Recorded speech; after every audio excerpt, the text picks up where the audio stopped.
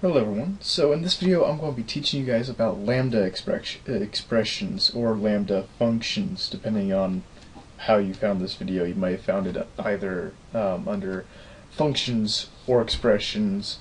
I will use the terms interchangeably. If that bothers you, sorry, but yeah. So a lambda function, spelled L-A-B-D-A, lambda,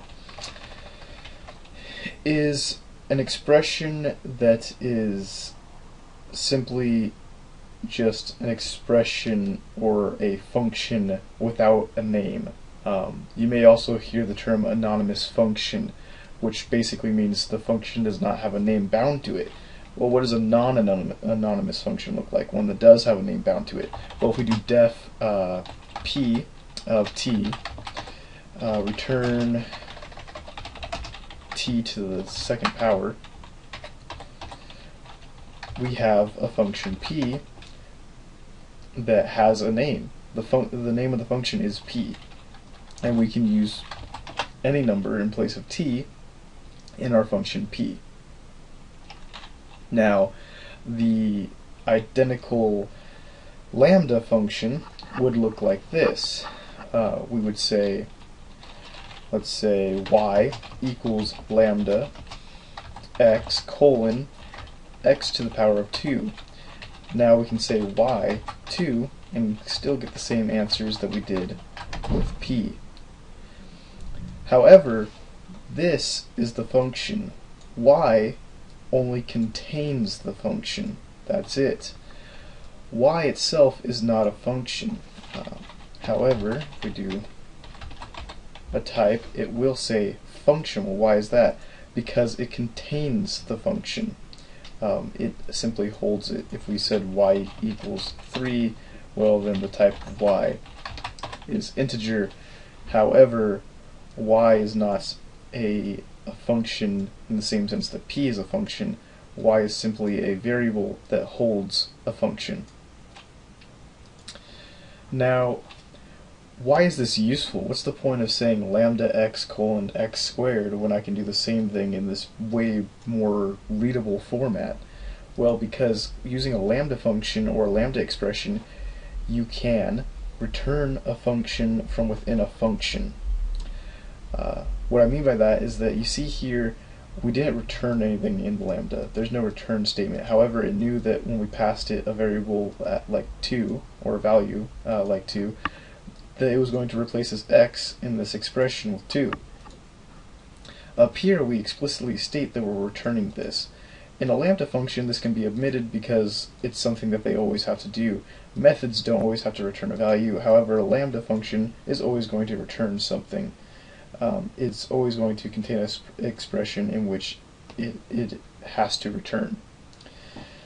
Also, you can put it anywhere that you think a function would be, or where an expression would be. So, your return statement right here, this return line, expects you to return a statement. Well, that means you can return a lambda expression because these are both expressions, and the lambda function is also considered a lambda expression. So what does this look like?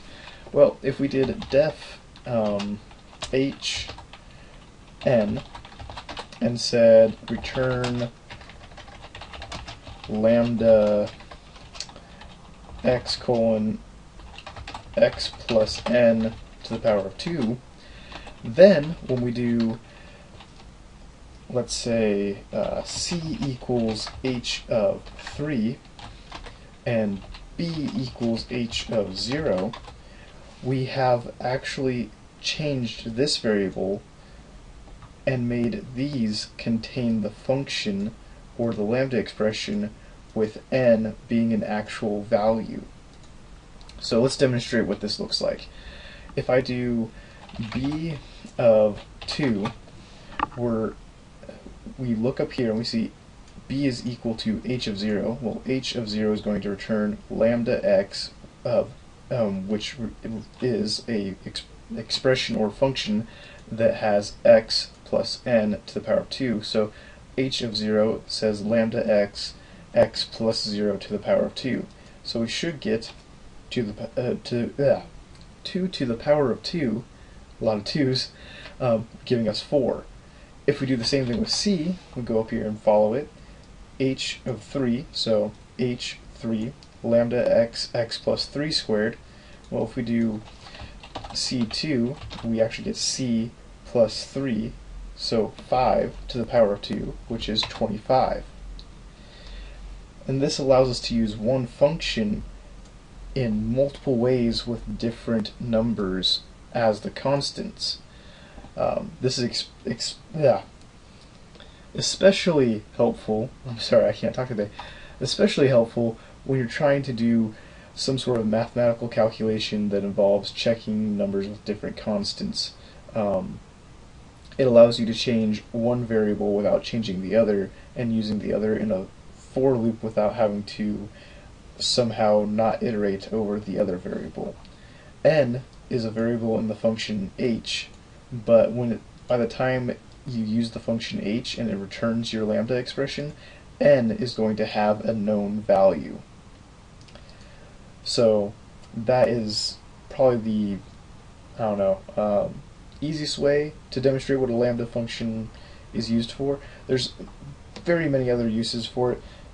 If you're interested and you want to learn more about them, I would recommend looking up the filter and map functions, as they're closely related. You can do a lot of fun stuff with lambda functions and maps and filters. Just Google them and say like filter lambda expressions in Python. You'll get all kinds of cool stuff. Anyways, thank you guys for watching. If you want to see my future videos, please subscribe. If you like the video, press the like button. If you have any questions or comments, leave them in the comment section below. And if you really want to help me out, please share the video. Getting more people to see this helps out a lot. Thank you guys very much, and I'll see you next time. Bye.